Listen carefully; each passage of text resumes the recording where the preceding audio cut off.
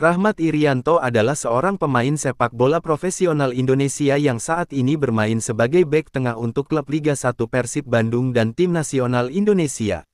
Dia juga bisa bermain sebagai bek kanan dan gelandang bertahan.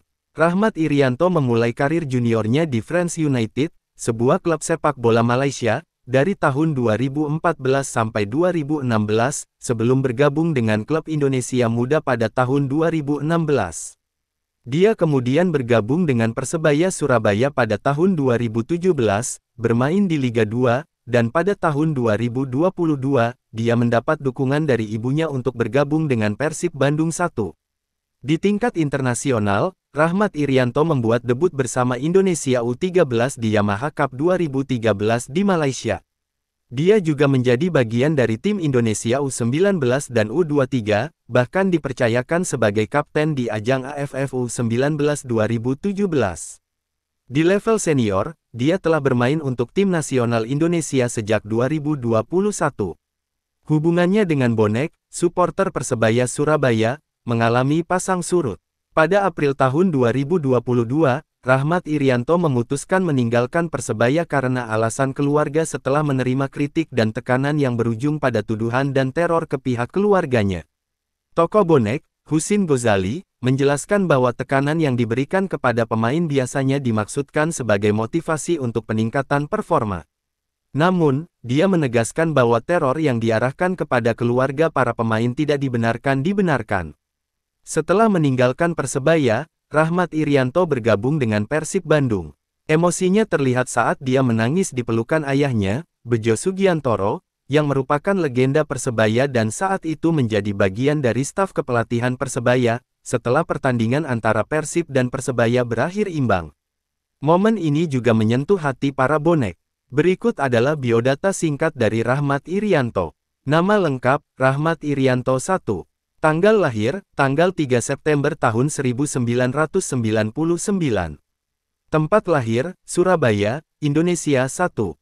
Tinggi badan, 173 cm 1. Posisi bermain, bek tengah, bek kanan, gelandang bertahan. Klub saat ini, Persib Bandung. Nomor punggung, 53. Karir junior, Frenz United tahun 2014 sampai tahun 2016. Indonesia Muda 2016. Karir senior, Persebaya Surabaya tahun 2017 sampai tahun 2022. Persib Bandung 2022 sekarang. Tim nasional, Indonesia U-19 tahun 2017 sampai tahun 2018. Indonesia U-23 tahun 2019 sampai tahun 2023. Indonesia 2021 sekarang. Prestasi. Kejuaraan Remaja U-19 AFF Myanmar 2017. Kejuaraan Remaja U-22 AFF Kamboja 2019. Pesta Olahraga Asia Tenggara Filipina 2019, Hanoi 2021. Kejuaraan AFF Juara Kedua Singapura 20.201. Statistik Rahmat Irianto selama bermain di Persebaya Surabaya dan Persib Bandung adalah sebagai berikut. Persebaya Surabaya. Tampil, 46 kali. Gol, 1. Persib Bandung. Tampil, 20 kali di Liga 1 musim 23/24. Gol, 1. Assist, 1. Kartu kuning, 4. Menit bermain, 1215. Statistik ini mencerminkan kontribusi Rahmat Irianto di kedua klub, baik dalam hal kehadiran di lapangan maupun dampaknya pada permainan melalui gol dan assist. Absen dari Piala Asia 2023 akibat cedera hamstring. Rahmat Irianto, pemain andalan Persib Bandung, dipastikan tidak akan bergabung dengan timnas Indonesia untuk Piala Asia 2023. Cedera hamstring yang dialami pemain berusia 24 tahun tersebut terjadi saat pertandingan melawan PSM Makassar pada tanggal 4 Desember tahun 2023.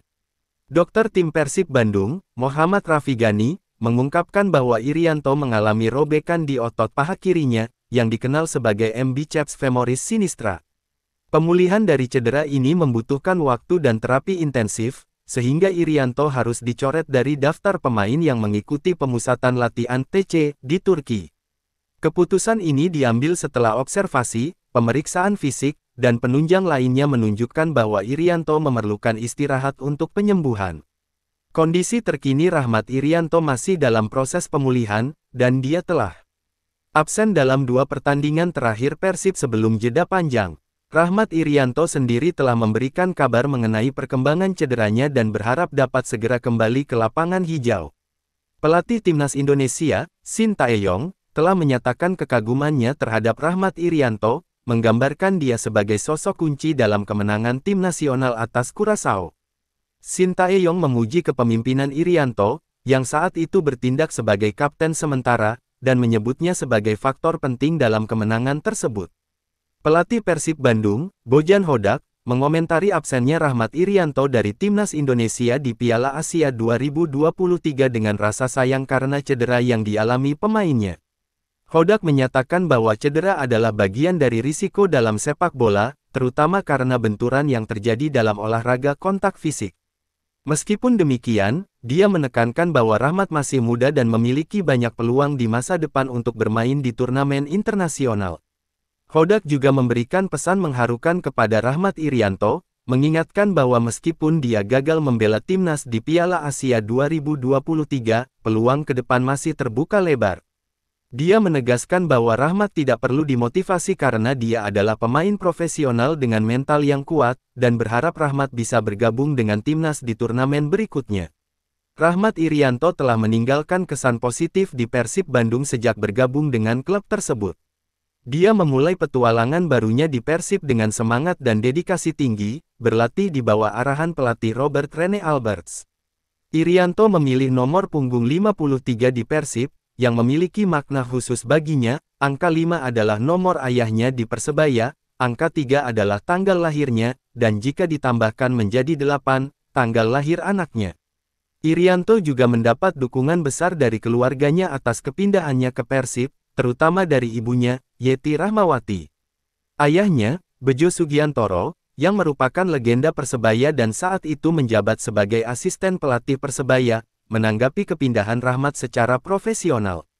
Di lapangan, Irianto telah menemukan posisi terbaiknya sebagai bek kanan, di mana performanya yang apik di sisi kanan membantu baik penyerangan maupun pertahanan Persib. Tekadnya untuk memberikan yang terbaik bagi tim terlihat jelas, dan ia bertekad untuk membantu Persib menjadi runner-up di BRI Liga 1 2022/2023.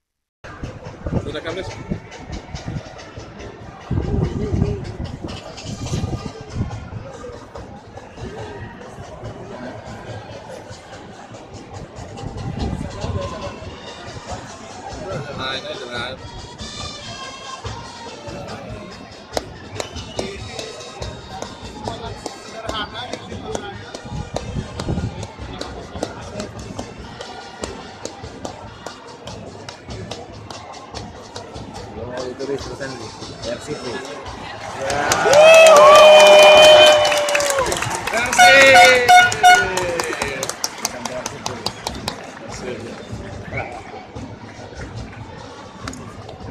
Kanu, mantap.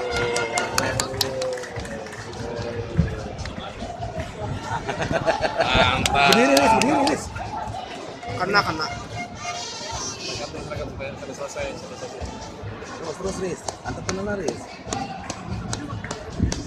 Bang.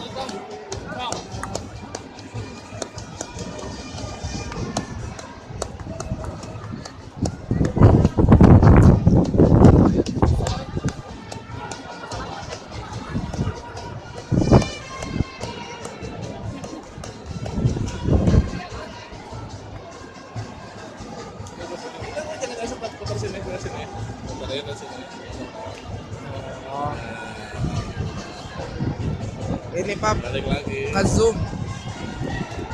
Apa-apa. Nah, ini baru. Itu Persib. Sana lagi. Zoom lagi.